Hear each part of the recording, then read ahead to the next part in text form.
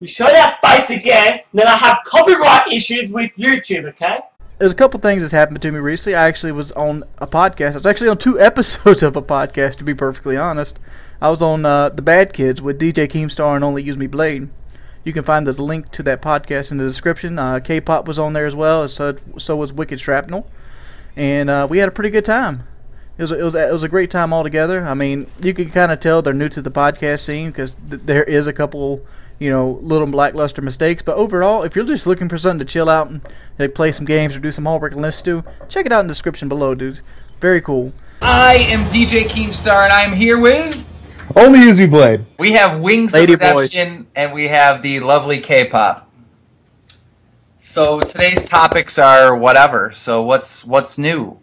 Well, let's just get this out of the way. Obviously, we are better than Painkiller already, and so we've absorbed Wings. Figured he'd jump ship now. He was a free agent. We picked him up. Start that rumor. No. But obviously, let's just get that out of the way.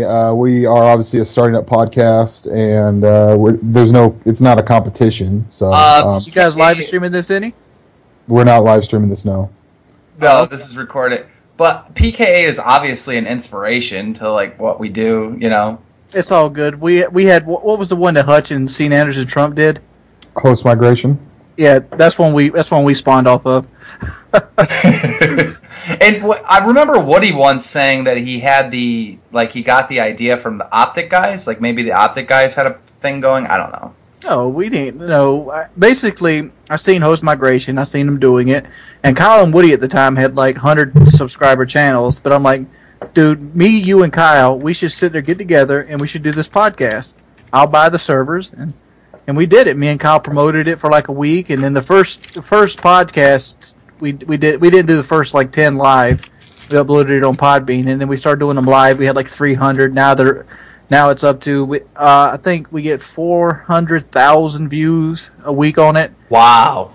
And we get over 1 million hits altogether on each episode. That's amazing. That's amazing.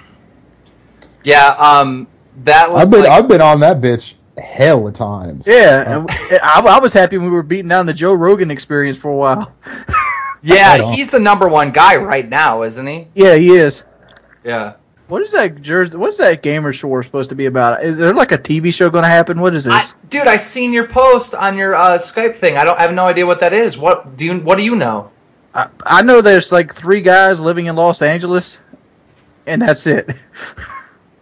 Well, who is this? What's? It's Gold Glove. It's Gold Glove, T-Mart, and Jericho. Oh, they're the ones that are doing the Jersey Shore gaming thing. Yeah. Oh, okay. How are they going to go pick up chicks? Are they going to pick up girls? I asked T-Mart, which one of you is going to bring the girl home half blitzed, and and try to deal with her fat friend cock blocking you? That's what I want to see. I actually was talking to him. I want to see if I could go down there and just party with those dudes. Are any of them of age? I don't think so. I have no issue with any of those guys. Those guys are all cool, but you kind of need to be over 20. You kind of need some alcoholics to make a show good, Right. Yeah. There's room to make the show good. Come on now. All of them are underage. That means they can get the underage hookers and it'd be consensual. They should put me on that show. I'd be out there with Jericho. I'd bring a bitch in and be like, "What you doing, Wings? I'm about to go have the fun movement." Well, there is that avenue. I can't believe I didn't think of that. Yeah, I mean, we was talking about on FNG last time I was on it. You can't pay a person for sex, but you can pay 2 people to have sex. So what they got to do is they got to get 3 underage girls and pay each one of them, just hand the money off, so they're not really paying for the sex. I've always thought that was funny. I always thought that was funny. You could fuck a girl on camera and pay her money, but if there's no camera involved, it's prostitution. That's stupid. There has to be a record of it. If you don't agree to pay for sex, but you leave them a donation, is that Is that prostitution? A donation. Yeah, you just leave $100 on the table, she didn't have to ask for it. Isn't 90% of the hookups prostitution no matter what? I mean, you're paying for a movie. You're paying for a meal. Right? A $20 movie, a $50 meal. You got to probably burn out another $30 worth of gas. You got to buy those condoms. You know, Yeah, condoms are expensive now. Like, you get the Fire and Ice Magnums, dog. it's prostitution. Oh, Fire and Wait, Ice is look at it. terrible. Fire and Ice is not terrible, dude. Oh my god, yeah, it is. That, like, oh, it doesn't work with my vagina or something, because I hate that shit. It, like, Do you use the his and hers, KY? You know, No. I can agree with you that on that Kpopp. It's just, it's not normal. I love the Fire and Ice, dude. It makes it We're feel a not lot trying to- wetter. Mate, I don't go in bareback here, son. I ain't trying to have no little wings. You don't have self-control? It ain't about self-control. You can get a girl pregnant off pre-cum, and you can't stop yourself from You know pre-cumming. what? I think pre-cum is a myth. I swear to God, it's a myth. It isn't a myth. What the fuck are you talking about? You never had a wet spot on your pants? That's Not like that, I don't no. believe it. I don't think it's real. Like, I pull out like a champion every time. Like, Whoa, it's a new whoa, if let's I'm go dating. back to this. Let's go back to wet spot on your pants. Why are you having pre-cum on your pants? You never been like riding around on a date and you're really turned on by the girl and you're pre-cumming on yourself because you got a hard dick? No, I want to meet that I girl. don't know what that is. It's not. Just It's not 'cause coming. Pre-cum is like when your dick just lets out that little bit to lubricate itself. It's not like you're busting a load. It doesn't really look like semen, though. It's almost like water. I have never Yeah. experienced pre-cum. I have no idea what the fuck that is. What you're talking about is like pee, I think. It isn't pee. It actually has semen properties. You can get a girl pregnant with it.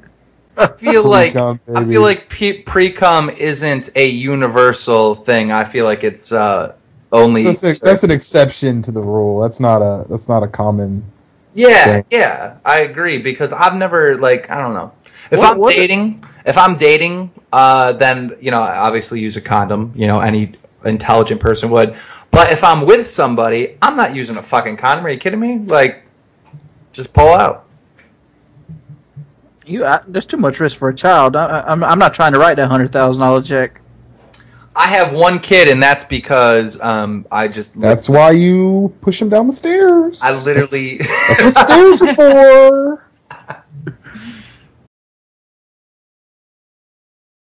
Okay, he might not be willing to admit that even for a shock jock, that podcast, even as a shock jock, that was a very crude comment, but I will admit that it was crude, but I think it was coming from a place where he wasn't as mature as he is now. I like to believe that. Brad's being a rational adult here. He said, I think we all agree that Jordie had matured a ton, but he was still an adult when he said it, but we've moved on though. We should move on. There's things I didn't said last week that I'm like, oh yeah, you grow and change every day. Again, I'm going to use this defense, and people hate this defense. I was 24 when I said that, or maybe 25. I wasn't an adult. I mean, like, I know It's technically still adolescent. I mean, like, it's considered an adult in today's society. But you got to understand, when I started YouTube, I was 21. I was a kid. I'm 26 and a half now. And you grow over time. You do. And I think people are seeing me stuck as this omnipotent, ageless being. But no, you grow as a person over time. And you can see a lot of my behaviors and mannerisms have changed, even though I am still a passionate person.